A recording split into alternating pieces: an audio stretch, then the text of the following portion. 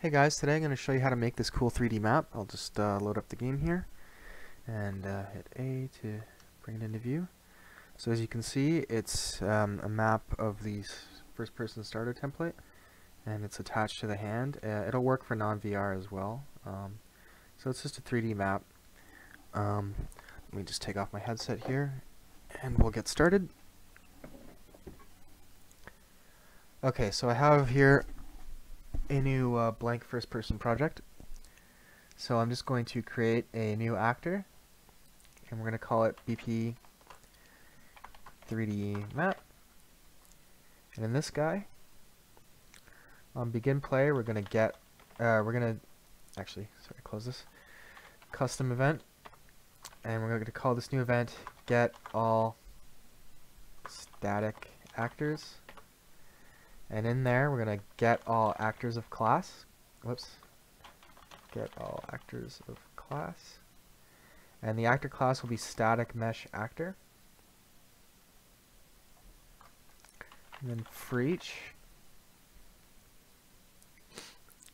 get collision object type. And if it's equal to world static, we're going to add it to an array. So we'll do add.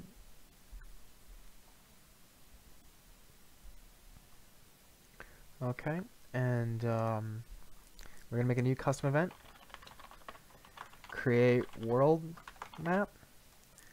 And we're going to, we need to actually make our array.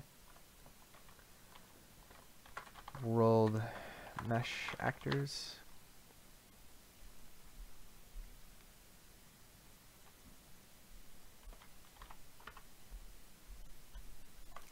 And then for each loop,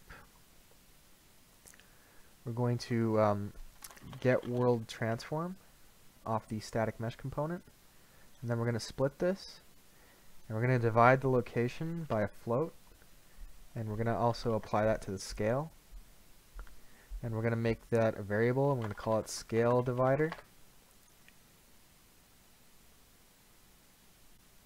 And by default, we'll make the value of scale divider 100, so it's 100 times smaller than the world.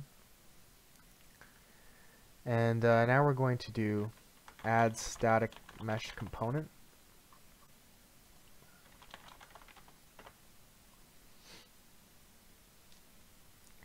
We're going to split this, and I'm just going to look real quick at exactly what I did so I don't mess this up. Okay, so we're going to transform this location, which will convert it from world space to local space, and get actor transform. So this will allow us to move it around in the world and whatnot. And we'll just connect all this, connect the rotations up. Rotation doesn't need to be scaled. And we're going to do a few things to this. We're going to set collision object type to world dynamic, and this will be so it doesn't show up if we have another map. We won't like create an infinite loop of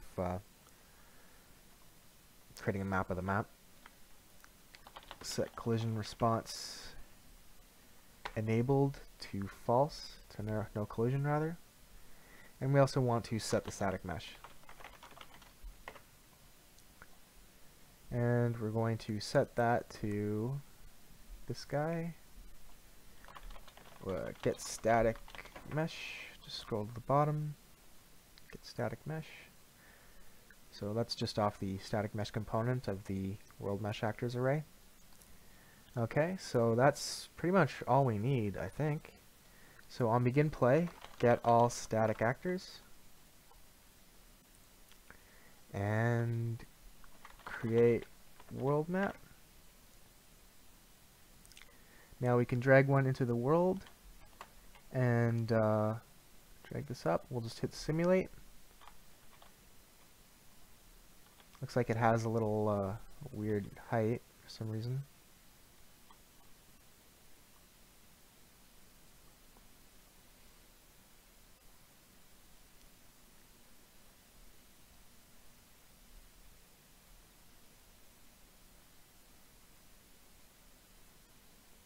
It's weird that it has that height. It didn't have that in my other version.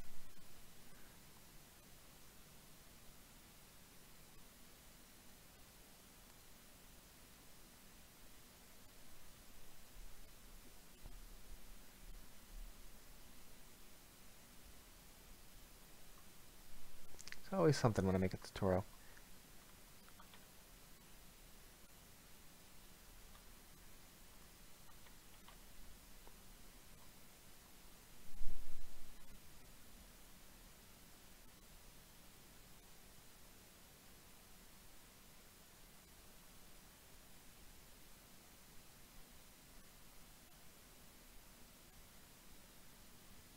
Well, at least we have the map now. So I'll show you guys attaching it to the hand now. It might just fix it up, attaching it to the hand and resetting everything.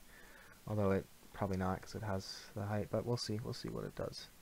So what we'll do is we'll go into our blueprint character and we'll go to the begin play and we'll do spawn actor from class and we'll set the transform to this, nothing, and 3D map. We want to attach to component, and I believe there's one step that I don't want to forget, so let me just verify. No, we're good actually. So we'll just connect it to the left motion controller. We'll snap the location to target, snap to target, scale rule, we'll keep world. And now to toggle its visibility, you can just create a variable and set actor hidden in game. I won't bother showing that. It's just gonna load this up in VR and see if this actually works. Yep. All right. So we have our little world map, and there you go. That's how you make a world map that you can use in VR and non-VR. Thanks for watching, and check out my other tutorials and the Space Combat Kit available now on the Unreal 4 Marketplace. Thanks for watching. Bye.